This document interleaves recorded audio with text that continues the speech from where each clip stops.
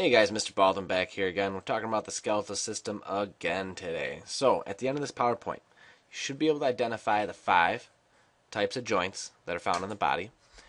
You're going to be able to explain how bones and muscles, they work together to produce movement in our body. So it makes it so I can move my head around, my hands around, my feet around. And you're going to describe the problems of the skeletal system, okay? Nothing's perfect, just like our bones, nothing's perfect. We get some issues with them. Alright, let's jump into it. 5 types of joints. First, we got a ball and socket. Okay? Think of a ball, it's a nice round thing, and a socket is what the ball fits into. Okay? So our shoulder has actually got this nice little ball at the end of it, and it fits right into our shoulder blade. Okay? Right into our, not into our shoulder blade, fits right into our socket that keeps that ball in. Okay? So it makes it so we can move that round end all around, and we can move it just about in any direction. Okay, but we can't get it like totally behind us or else you'd separate your shoulder. And if actually you separate that shoulder, what you're doing is you're popping that socket out. So it's like you're taking that ball, you're popping it out. Okay? Next one we got, it's a hinge joint. Okay, it moves in one direction. My favorite boy band. Moves in one direction, just like a door. Okay? So like one example that we always give a lot is the elbow. So if you guys take a look, this is kind of how your elbow moves, okay? It moves with one direction. I can't get it to move all around in different directions. It's only going to open and close, just like a door does. Okay, then we get a pivot joint. Okay, it's basically one bone that rests on top of another bone. Okay, it gives you pretty free movement. Okay, so my neck is an example of one of them. Okay, I can move my head around in all kinds of free movement because it's just sitting on top of my neck. Okay, wrist is another one. Okay, I can move my wrist all around because the wrist, or the hand, is basically just sitting on top of my arm. Okay, so I can move it all around. I can pivot it any which way I want. Ankle's another one. You can move your foot all around in different directions. Next one we got, this fixed immovable. Okay, the joint doesn't really even move. So in our skull, it may feel like it's one solid piece, but there's actually a couple different parts to it. Okay, and all these different parts, they actually don't move. Okay, it's weird because it's a joint where you usually connect 2 bones and you'd think they would move. But with our skull, it doesn't really move. I mean, imagine if your skull could like bend and move and change all sorts of directions. You'd be busting your skull around. You'd be concussing yourself left and right. It wouldn't be too good. Last type.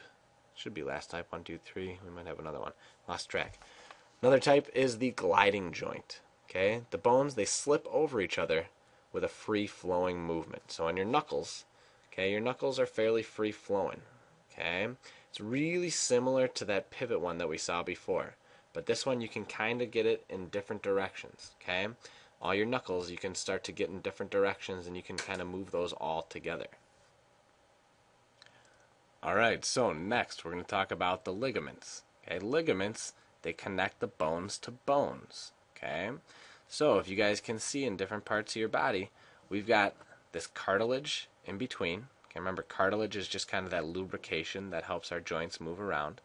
But the tendons, they kind of tie it all together. So I've got these tendons that are connecting my kneecap right here down to like my shin bone, okay, my tibia and my fibula here.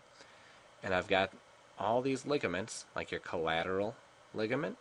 If you guys ever hear of like an athlete who tears his ACL or his MCL, those are the types of the collateral ligaments. It's the anterior collateral ligament and I think the medial collateral ligament. Somebody tell me if I'm wrong in the comments. Okay.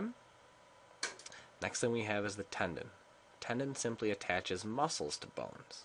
Okay, now when we deal with muscles, muscles are what helps us move the bones. Okay, muscles contract and they actually pull the bones in different directions. Okay, so right now my bicep is pulling my upper or my lower arm, my arm itself, over to my upper arm, and now when I pull it, see what I'm doing is I'm pulling this side with my triceps. Okay, so their muscles always work in conjunction with each other, and they help us move the bones through our tendons. They attach those muscles to bones.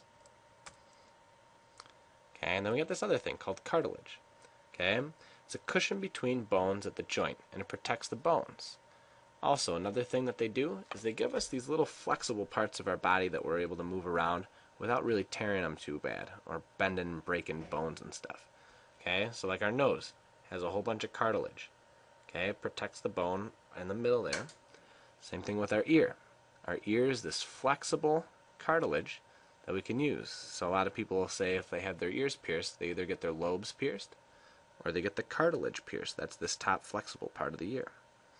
Okay, we also have cartilage in between our joints, and it's super slippery. It's really cool. It's slipperier than ice, and it helps lubricates our joints. When you get old, sometimes you get arthritis. A lot of times it's because you're losing this cartilage in here.